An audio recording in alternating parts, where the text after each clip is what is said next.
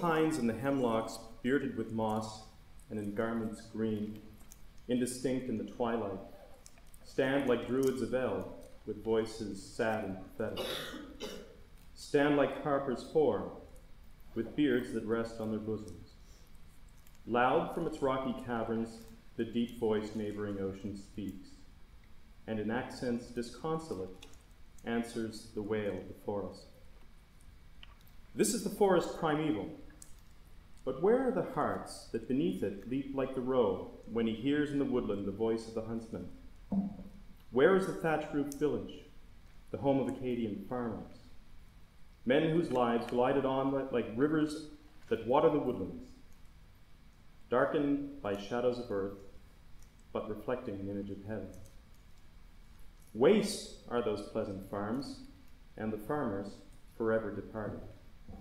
Scattered like dust and leaves when the mighty blasts of October seized them and whirled them aloft and sprinkled them far over the ocean. Not the tradition remains of the beautiful village of Grand Pre.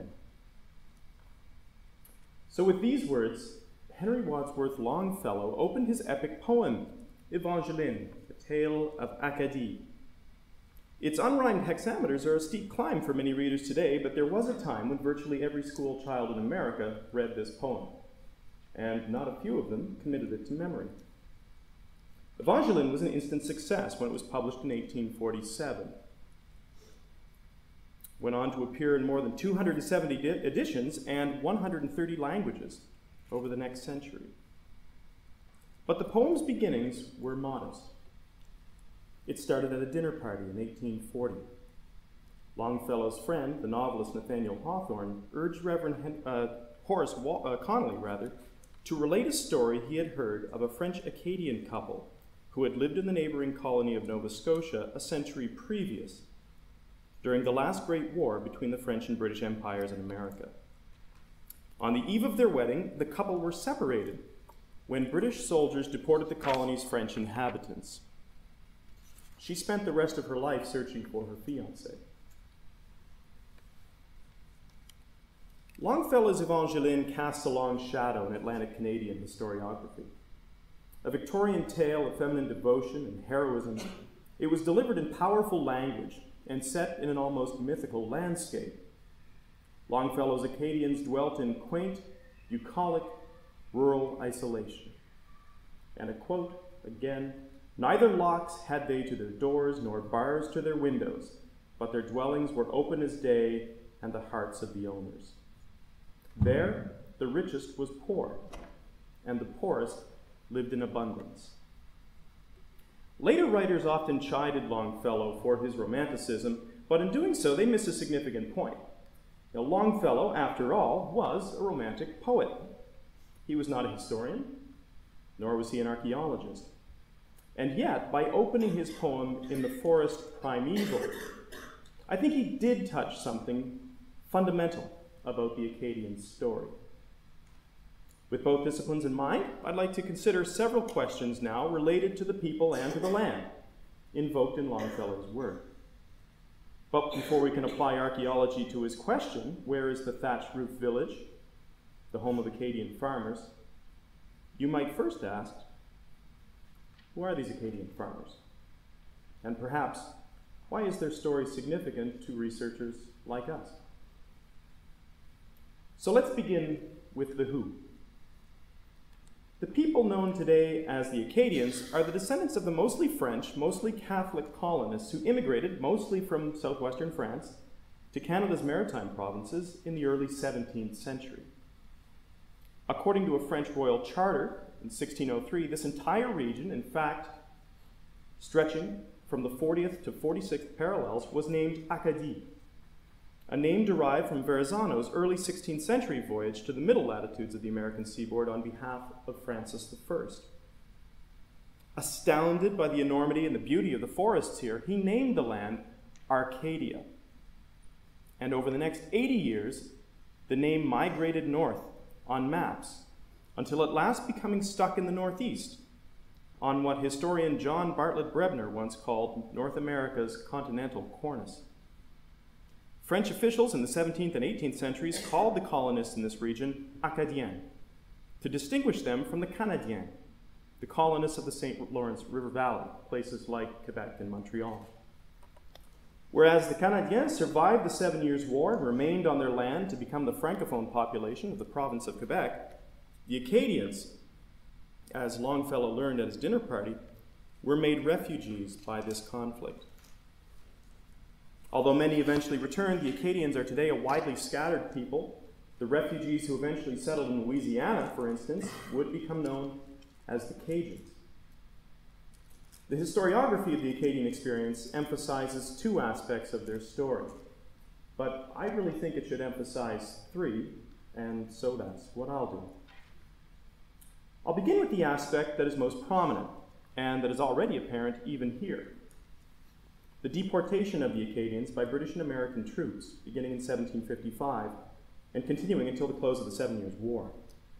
American historian John MacFarrager has called this, not without controversy, quote, the first episode of state-sponsored ethnic cleansing in North America. How did this happen? The beginning of an answer is rooted in geography. For Arcadia was established on a political fault line, separating the British and French empires in northeastern North America. Conflict between these European powers, which was not infrequent in the 17th and 18th centuries, resulted in border raids and incursions of all kinds in Acadia. And in fact, the capital, Port Royal, changed hands a remarkable 8 times before a combined Anglo-American force finally captured it in 1710. The Treaty of Utrecht ceded the colony, indecisively named Arcadia or Nova Scotia, to the British Crown in 1713, bringing with it a small population of French and indigenous inhabitants. Over the ensuing 2 decades, colonial leaders established a delicate legal framework, enabling the region to be peacefully, though imperfectly, incorporated into the British Empire. After much resistance, the Acadians swore a qualified oath of allegiance to King George II in the late 1720s. Knowing too well the political instability that plagued the colony, and fearing the consequences of being pressed into military service against their French and indigenous neighbors, the Acadians committed to only a limited oath, maintaining their right to remain neutral in the event of war. Meanwhile, the indigenous people of the Wabanaki Confederacy in Nova Scotia, principally the Mi'kmaq people, negotiated a treaty of peace and friendship with the Crown.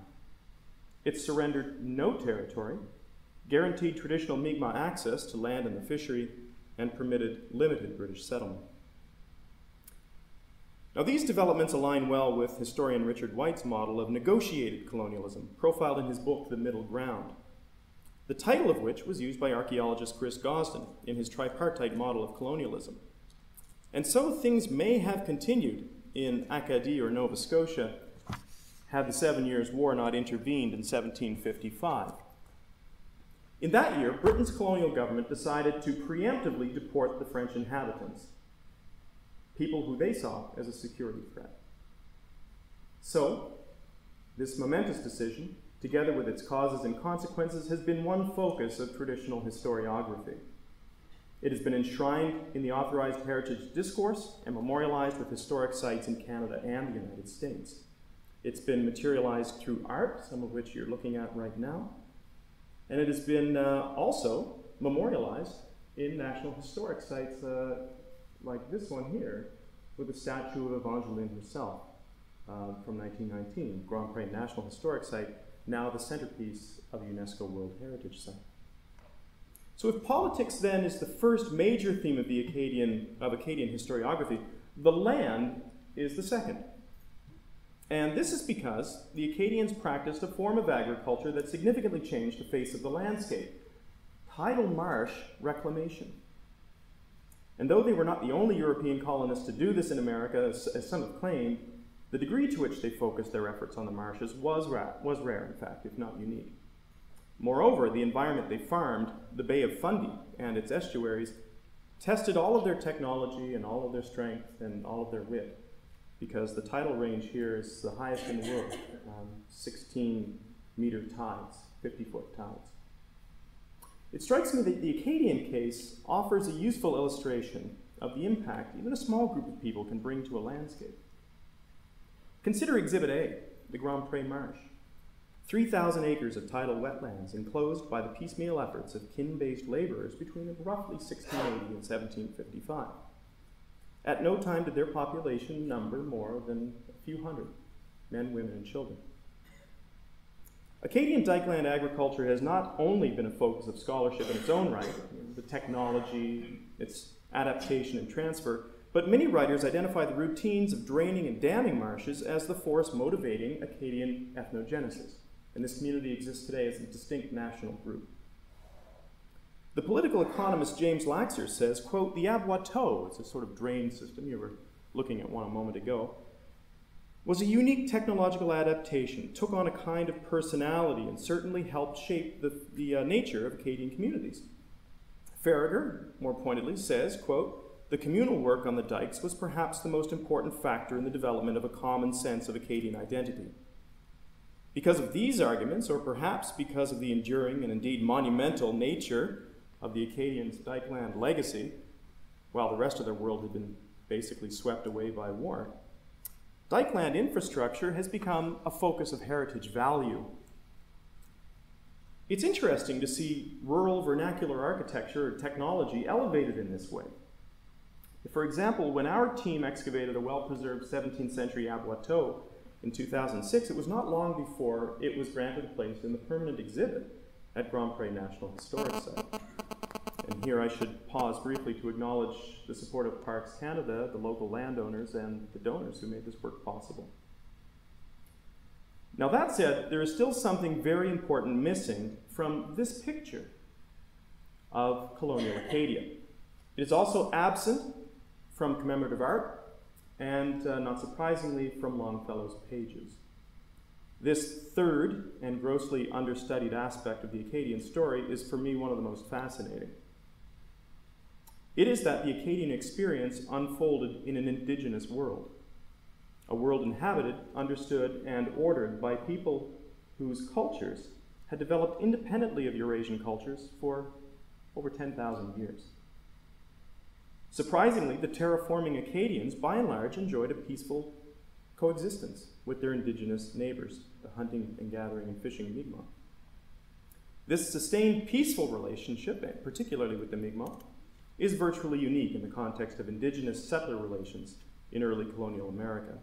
It is both worthy of note and worthy of much further study. Two quick illustrations will give you a sense of the colonial society that Longfellow did not see. The first, two 18th century maps contrasting Acadian vernacular settlements, as one village at least, one hamlet on the Annapolis River, with the planned town of Halifax, founded by Britain as a new capital and naval base in 1749.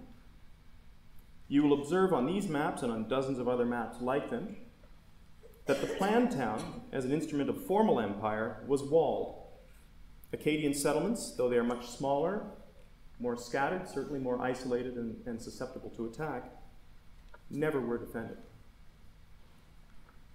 The second is an entry from a parish register in the Church of Saint-Jean-Baptiste in Port Royal, made in 1703. It names the participants in an Acadian marriage ceremony, perhaps a luckier pair than Evangeline and her fiancé. Jean Clemenceau and Anne Roy. Anne's parents are identified as Jean Roy, natif de Saint-Malo, et Marie, sauvagesse de l'Acadie. But if you read further, you can find many examples of intermarriage like this one. If you look harder yet, you'll find other cases where indigenous identities are ignored or even removed from the records. Nevertheless, these bonds were real and enduring. They had material as well as emotional dimensions. So, having positioned Acadian experience in time and space, and having outlined three of its prominent features, the deportation, dyking, and this relationship with First Nations, you might now ask where archaeology comes in. And I think archaeology has two contributions to make. The first is that muddy boot style of archaeology, field archaeology, that so many of us relish. This is the evidence-gathering kind of archaeology that opens new windows on the past, and it's very badly needed here.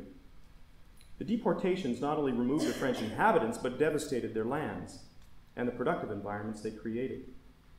Here, from the orderly book of Lieutenant Colonel John Winslow of Massachusetts, the man who operated the deportation from Grand Pre in 1755, is a partial record of that destruction. And it should be mentioned that this is only one corner of one small part of the colony. The Acadians were not in general illiterate people, and their reputation suffered at the hands of the elites who wrote about them. Archaeology offers a powerful corrective lens in these cases. That's why, for the past 16 years, I've been running an annual archaeological field school at Grand Pre National Historic Site at Parks Canada. We've been pushing the limits on what we can learn about our colonial history, really expanding our knowledge base. So few of these sites have been recorded. It's really remarkable. We've also been experimenting with new technologies, aerial photography, survey, photogrammetry with digital platforms, geophysics as well, using electromagnetic induction surveys to detect what are very often very, very ephemeral sites. The Acadians built mostly with wood. But the deeper and more important questions, questions of why, questions of meaning and of identity, these call for another kind of archaeology, don't they? A more theoretically informed interpretive archaeology, and above all, one that recognizes materiality as a mediator, if not a silent actor in our histories. And it's in this sense, I think, that Longfellow actually stumbled onto something crucial when he opened his poem in the forest primeval, a liminal place inhabited by animistic forces. Longfellow's predecessors also identified the Acadians with the forest, but the connection was not at all romantic. Because Acadian agriculture focused on the marshlands, the uplands were not extensively cleared and stumped in most agricultural settlements. And beyond the Acadian hamlets, forests dominated the landscape. John Spittal, a Scottish soldier who served in the province in 1750, wrote with dismay that even from the hilltops his gaze could not reach 100 paces, for, quote, the country was all the way, it seemed to keep its original face. In short, I saw nothing but large trees and some few rocks. Robert Hale, a merchant from Beverly, Massachusetts, was unimpressed by Acadia when he visited in 1731. Quote, the land is all full of low shrubby trees and looks as though not one had ever been cut down here since the creation. The forest, it seemed, had resisted civilization. These readings in turn fed a discourse that labeled the French inhabitants as a primitive other. Despite their successes with the dykelands, for instance, even Paul Mascarene, who was a Huguenot, thought the Acadians were, quote, for the generality very little industrious. Massachusetts-born Charles Morris, later one of the architects of the deportation, felt they were but indifferent husbandmen. And John Spittal, again, thought the inhabitants, once he emerged from the forest on their farms, were generally indolent. Observers regularly derided their houses as crude mud huts. Moses de la Dernier, who lived among the Acadians before the deportation, remembered that they wholly neglected improving the upland, this is a quote, and left all their manure in heaps about their barns during a century and more. Now, never mind that the fertile dykelands didn't require manuring. What visitors saw was an absence of economy, order, above all improvement, that almost disqualified them from the status of European colonists. And these dim assessments darken further when contrasted with the cult of commerce and progress that historians have shown really typified early 18th century discourses of British national identity. Another major component of that identity, Protestantism, likewise alienated the Catholic Acadians from the British Empire, especially after the Second Jacobite Rebellion. But historians have already traced these connections. What I think archaeology can add here is a greater sensitivity to the role played by landscape and materiality in preparing ground mentally for the deportations. The literature on ethnic violence emphasizes that physical violence in societal scales has precursors.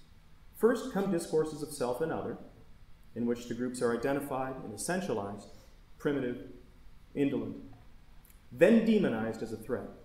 Catholic, yes, but there was something else in this case, and it was even worse, especially for the New Englanders. The Acadians were expert woodsmen. Commonly, they wore moccasins. They fished from brush weirs of indigenous design. They traveled dexterously by birch bark canoe. One observer noted that the Acadian women in particular were, quote, very bold on the water. D'Urville, who spent a year in Port Royal, judged the inhabitants idle during the greatest part of the year and very much given to hunting in their spare time. Regarding their appearance, Charles Morris said they, quote, delight much in wearing long hair and are of dark complexion in general, and somewhat of the mixture of the Indians. Mid-century, Governor Cornwallis reported his concerns about the Acadians to the Board of Trade. Quote, some of them will probably take arms, as they can easily disguise themselves. Many of them are of Indian blood, and not unlike them. In other words, and returning to the points I mentioned earlier, the Acadians' most fundamental adaptations in the colonial world, dyking, peaceful coexistence, were the very things that furnished Anglo-Americans with the symbols necessary to imagine them as primitive and threatening.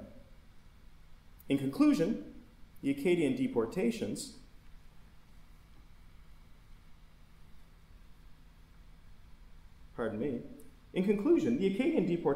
mark a disjunction in the colonial history of Atlantic Canada.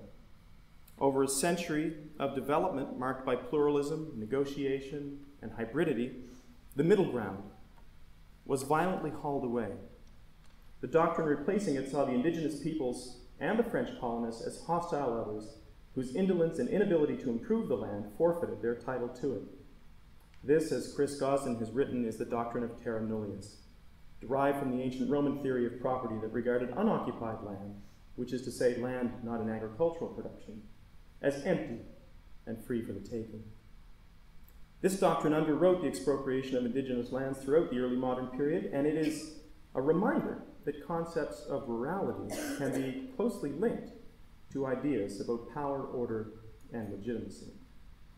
This doctrine relied, and perhaps still relies, on a particular way of reading the rural landscape, and it established the deportations as an idea long before that idea could become actionable. Perhaps then, in Longfellow's Forest Primeval, we can hear not only the deep-voiced neighboring ocean, but a whisper of empire. Thank you.